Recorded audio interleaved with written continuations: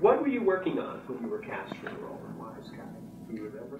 What was I working on? Well, when I was cast when I was cast with Wiseguy, I was working on again, like I said, my one-man show, A Bronx Tale. I was a New York actor, came out to L.A., relatively unknown out there in L.A., in Hollywood, and then I just wrote this play called The Bronx Tale, and I was doing it, and it just became the hottest property in all over, and everybody wanted to know me and wanted the play. And David Burke, the producer, executive producer and writer, saw it, and he just said, "Hey, I want you to be in the show," and that's how it started. That's great. I remember that Bronx Tale was so hot. Oh, it was a great story. It was a great story, yeah. Story about you. Yeah. So, how did you prepare for the role in Wiseguy? Well, I was very fortunate that my best friend in the whole world, my best friend Phil Folia, ran for the Bronx District Attorney, and he worked with Rudy Giuliani, and he was a notorious prosecutor, and he loved to put people in jail. Oh, he loved it. In fact, when he became a defense lawyer, he hated it. He just didn't really like it at all. He just loved to be on the other side. So him being my best friend, all I had to do was really talk to him a lot. And I really got a lot of research from him and how he felt about putting people away, especially Italian Americans, and even though he is one himself. But he thought that it was his duty to show that that the fabric of the Italian American community is built up of the working man, the butcher, the cop, the fireman, the bus driver. And I always felt the same way. And if you look at Bronx Tale, it was very important to me to show that the working man is the tough guy, not the mobster. And that's why in Bronx Tale, when the father says, "I'm the tough guy," it doesn't take much strength to pull the trigger, but try to get up in the morning every day and work for a living. That's a tough guy. So with all that I had growing up, and with Phil's research, it was pretty easy to play Peter Alatorre. Also Sal, too, when I played the wise guy. So I had kind of both ends. Great answer.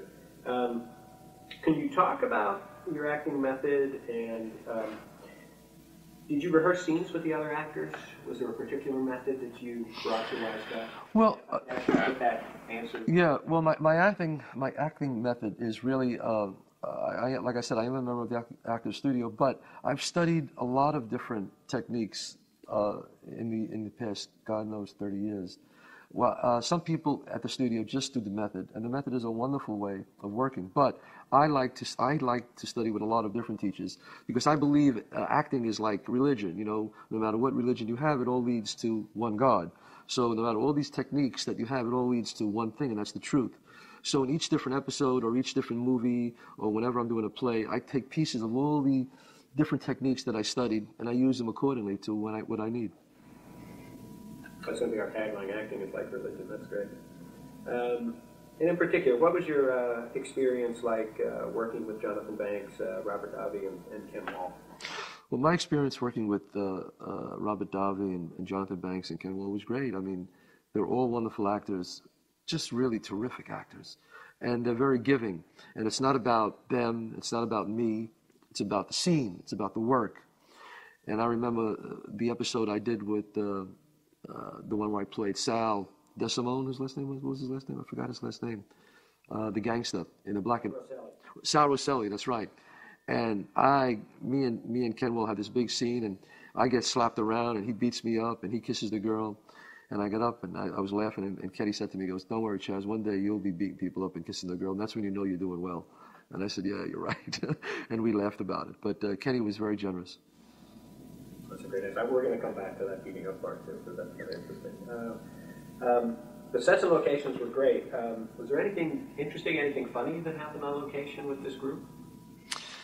Not really. When I say funny, you know, the thing about Wise Guys is not only the stars were such great actors, even the side people, even the people that didn't have a lot of lines were such characters.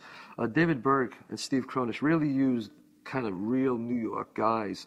There was this one wonderful actor. He's been in a lot of stuff. Bobby Miranda.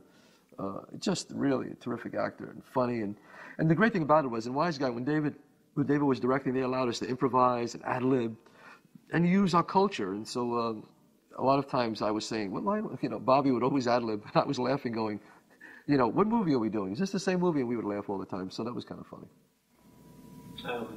I mean, I think you're exactly right. It was such a rich tapestry. The Yes. acting was incredible. It's obvious that show was ahead of its time. Yes. At the time, Did you feel you were doing a show that was ahead of its time? You know, you never feel like you're doing something when you're doing it ahead of its time, but you know it's something special because it wasn't the #1 show, but they couldn't take it off the air, so people were watching it. But sometimes in art, nothing gets appreciated really in its time. It's always like years later. If you look at Raging Bull, which was a fabulous movie, in its time the reviews were okay, good, and it didn't really make money. And then as years went on, now 25 years later, it became the greatest movie, you know, of the 80s, of the decade. And now I think it's one of the great movies of all time, top 10 movies. So nothing gets appreciated in its time. Nothing. Even Michelangelo's Pieta, when he carved it out of stone, nobody saw it. Nobody wanted to go see it. He was so disgusted he left Rome and left. And years later, now we look at it and it's a masterpiece. So true art never gets sometimes accepted in its time. Great answer. Was this a career influencing role for you with Wiseguy? I think Wiseguy absolutely was a career influencing role because at that time I was doing a lot of theater in New York, and then at that time I went out to LA, and this was the first time where I really got a chance to really like show myself for a lot of people. You know, I did a few episodes of Peter Alatorre, then I did a complete opposite character of this Wiseguy in a black and white episode. So it was a real showcase for me to let people, not only was I known doing the play, but now all of a sudden I was doing something really hot on television. So I think it was good. And I want to talk now about that black and white episode. You know, personally, I hadn't seen it since it was on TV. Right. And then I watched the clips again. Right. I mean, it's beautiful. Right. It's riveting. It's a very powerful work. The fact that it was in black and white, did that affect your performance? Oh, no. No, I was so happy when I heard it was going to be in black and white. And then when I heard who was going to shoot it, which was William Fraker, who was really a great, great DP, great cinematographer, I was very flattered to be in that episode because I knew that he would make us look really great. And to do something so daring on television, black and white, I mean, it's unheard of. Nobody does that. But I guess from the power of Stephen Cannell, who just said, hey, this is the way it's going to be. And they said, Stephen, whatever you want to do. So I was really happy to be in it. And on that set, was there anything out of the ordinary that happened? Anything that comes to memory that you felt was different, either funny or unusual? Well, we kept laughing, telling stories because it was in the 60s, and we started talking about what it was like in the 60s, and all the girls had this big hair, and it was just fun. We just it was kind of being young again, you know. When I was like in my 20s, I was like, wow, I remember this, you know. I remember that hairdo. I remember these cars, you know, with the suicide doors, the Lincoln Continental. So it was just going back in time. It was really fun. So that's a great episode. And in that you were working with Patty D'Arbanville. Yeah. What was that like? Patty D'Arbanville is a real treat. She's a wonderful actor, and she's the real deal. When you want somebody to play that type of character with an edge, who's also funny but sensitive, the great thing about Patty D'Arbanville is she can do so many different colors in a character, and that's what makes her so unique and so terrific. And then in that episode, you're coming back on the other side of the fence, so to speak. So you're playing a mobster. Right. And so how was it different working with Ken Wall in that respect? When I played a mobster. Well, it was different working with Ken Wall in the black and white episode because now all of a sudden I'm in the color episodes where I'm this lawyer, where I'm this district attorney who's running for governor, and I fight with him now in the black and white episode, which ran right after that. I played this mobster, and I said I did grow a mustache I had, and I said to David Berg, I said, gee, isn't that going to be strange? And David said, no, it's really supposed to be from Kenny's dream. All this is, you know, it's his memory, and it was like a memory piece thinking about his father. So in dreams, sometimes people replace other people. So I thought that was really interesting. So I liked the idea when he told me that. It's so different than other pieces that have similar themes. If you think about the Godfather movies when they're revisiting the past. Right. But it's much more dreamlike. It's very surreal. Very surreal, much more dreamlike, and that's what made it real fun to do. I mean, it's nice because they're so different. Peter Alatorre is so different than Sal Roselli. You know, the two different types of characters. They speak different, they act different. Where Peter Alatorre is very dignified, and where I got that from my friend Phil Foley, he's a very dignified, stand-up, tall, speaks very eloquently, and talks about the Italian-American experience. Where Sal is much more, cuts, very street. So it was a totally different character. So it was a lot of fun to play. I want to hear about the scenes with Fatty in your office. Right. How many times did you get slapped? Well, Fatty slapped me a few times, and it wasn't hard enough. And I didn't like the way it was reading. It was reading fake. And one thing that could really upset an actor is if something is reading fake. So I leaned over to him and I said, listen, I forgot the actor's name. He was a wonderful actor. I forgot his name, but I said, I've been slapped before. I can handle it. Let me have it. I said, I'm okay. Fine. With that, we go action. Well, this guy, first of all, has got a hand like a shovel. And he tees off. I said, let me have it. But I didn't say, kill me. He tees off and hits me. If you watch that, he hits me with a slap that I almost jumped up and I wanted to drop him. And it just worked for it works for that scene because he really connected and, he spun my head around. It was great for the movie, but I didn't want to do take two, to be honest with you.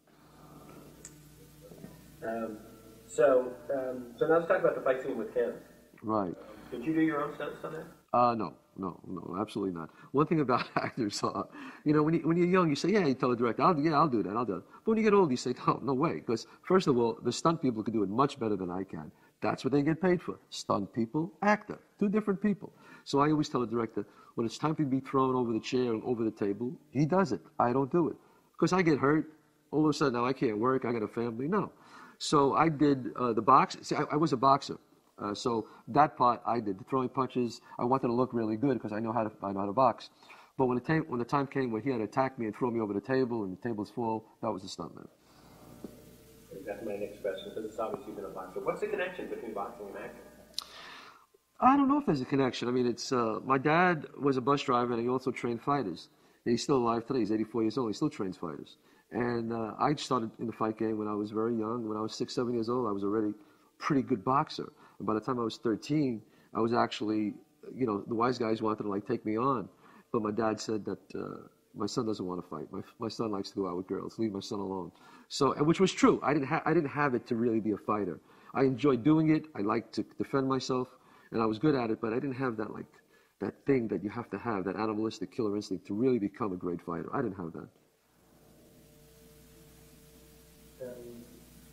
So I got off, I was just kind of personally interested in that, I think. So in the fight scene with Ken Wall, did you, and if I could get you to do the question back and the answer, did you do multiple takes of that scene? Did you have to shoot that several times? Yeah, and not overly a lot of times. We had to shoot that scene, not to the point where it became ridiculous. No, we were pretty set on it. We worked it out, Kenny and I, how I was going to hit him. And he was very good with that. It's really, in a fight scene, it's really the person who gets the blow that sells it, not the person who gives it. People don't realize that. People think it's the guy who throws the punch. It's really not. It's the guy who takes the punch. He's the one who really sells the fight, not the one who's hitting. And Kenny was very good at that. Wiseguy's action was almost filmic. I think it was a big step ahead for TV drama. How important do you think action was to the show? I think action was very important to the show of Wiseguy. Not only, because they were willing to spend the money and do certain things with helicopters and planes, and that really comes from Stephen. Stephen Cannell, who just wanted the best for it and wanted the right thing done. Stephen is really, I don't know him, but I see his work and I've seen him on interviews and I've seen him and I know him through David Burke, and he seems like a man who really wants things the right way, and that's what I really like.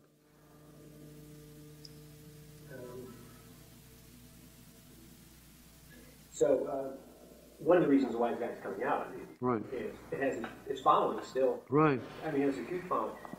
Is there anything that you could tell these fans about Wiseguy from your perspective? Why you think it's special? I think that Wiseguy is special, and the reason why we're doing this DVD right now is because something that is truly great lasts. Not only does it last, it gets better and better. Like wine, it gets better with time. And people sometimes, didn't appreciate it as much as probably they do now. Because if you look at television now, with all these reality shows, and the bar has really dropped down as far as, excuse me, I'm concerned on television. But if you look at something like Wiseguy, who talked about this guy who was undercover for the for the FBI, a man who had to juggle his family life and his gangster life. You realize it was way before Donnie Brasco. It was way before Goodfellas. It was before all of these things, that it truly was a piece of art ahead of its time, and it's only going to get better. It's interesting. I would have made the comparison to The Sopranos. Oh, well. Film actor, and you're making the comparison to TV shows, Yeah. films, which I think is unusual. Yeah. Well, I just thought it was. Well, I mean, The Sopranos is a different type. Obviously, Sopranos is the life of the mobster, where Wise Guys, we were dealing with the life of the agent. Both were very well written shows, but just different. Okay. I think that's all I have. Anything you want to add? Anything you want to say? Did I miss anything you think is important? No, I'm just, on a personal note, I'm just glad that we're doing this DVD of Wise Guy because, like myself and the people that were in it,